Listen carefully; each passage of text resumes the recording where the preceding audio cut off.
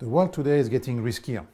I think the biggest risks that we are facing as mankind today is climate risk. So we are really faced with something huge, which is something that is global with no way to monitor it, to measure it, to enforce on a global basis. And this is where Kayrros comes. What we do is we leverage satellite imagery to know what's happening on the big energy asset so that we can measure emission and then attribute this emission to a country, to an asset, to a company.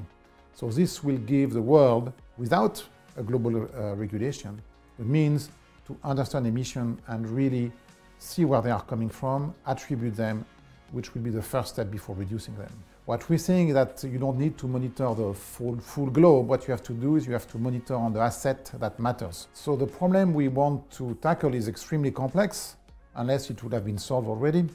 And we are going to do it, and we can do it today only because we have a very strong relationship with the best scientific institution in the world. We have a very strong relationship with the CMLA in France. The CMLA is probably the largest civilian team in satellite imagery treatment. We have a very strong relationship with institutions like LSCI, le Laboratoire des sciences du climat et de l'environnement.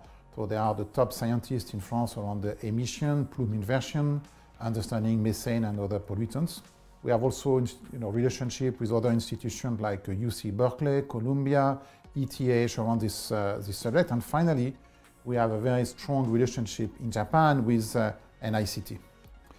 What is very interesting is that we've identified almost 20,000 abnormal concentration of methane last year in 2019. So it's absolutely huge. The good news is that this gives us the means to reduce very quickly methane emission because we know now where they are, we know where they come from, so it's going to be very easy to reduce methane emissions thanks to this technology. Climate change is a phenomenal challenge for all of us.